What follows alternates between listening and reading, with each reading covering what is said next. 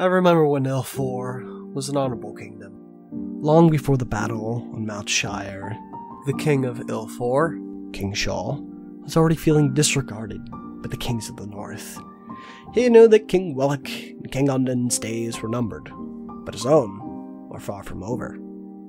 A new generation was coming, and he would be the victim of circumstances beyond his control. The war between Lord Kazai and King Ilfore seemingly caused King Shaw to forget the peace this kingdom has been known for, pushing for a place in this war that we did not have the strength for. This kingdom was peaceful for a time. Ilfore wasn't just striving to be a great kingdom, it was a great kingdom. It was the perfect example of everything Obsidian and Onyx were trying to become. It wasn't as large as either of those territories, but that allowed it to become the prestigious place it was.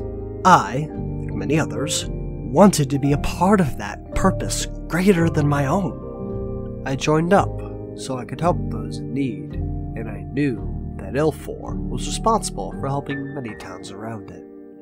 When I first became a knight, the kingdom of Ilfore worshipped a goddess who, since then, has gone missing. This kingdom was prosperous with her guidance, but almost out of nowhere, King Shaw felt as if her assistance wasn't needed and turned her back on her. This wasn't the first instance of King Shaw acting erratically. He became obsessed with negative ideas and thoughts. This brewing of the mind that there were problems breaking out all over the kingdom. His desire to solve these problems was at the root of each individual issue. He thought his people would prefer Obsidian and Onyx over Ilfore if they continued to prosper. He felt the goddess would expect more than piety in return. When he would address us, there was an uneasy feeling that he didn't trust us. Yet he spoke to us like we were the greatest army in the world. And many of us bought into his lie. Now I feel nothing but shame and despair. Elmore was a peaceful town. They stood no chance against our well-trained army. We crushed them and enslaved them. Enslaving an entire city isn't exactly what I signed up for.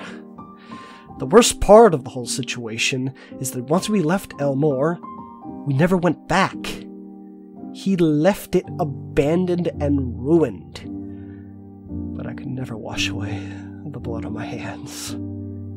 Some of us couldn't figure out why he would just abandon an entire village that we could use as a stronghold if King Ingvar and Lord Kazai decided to travel farther south.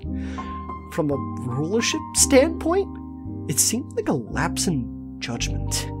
An act that would only serve to scar his own knights and tarnish his own name. How could the people who survived the assault on Elmore ever forgive us? I wonder every night if any of the citizens there escaped and didn't get shipped and enslaved to Sababia. I wonder if one night we'll pay one of us a visit and enact revenge. Then there's the idea of burning bridges. Quite literally in this case. I'm still not sure how we managed to subdue the woman they call Natalie, but if you've never heard of her, she's basically imbued with the power of the sun.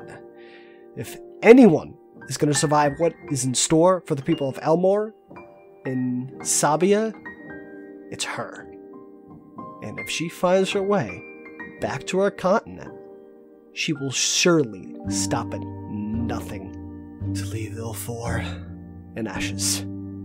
I'm not sure I still want to be here in Ilfore if that day ever comes.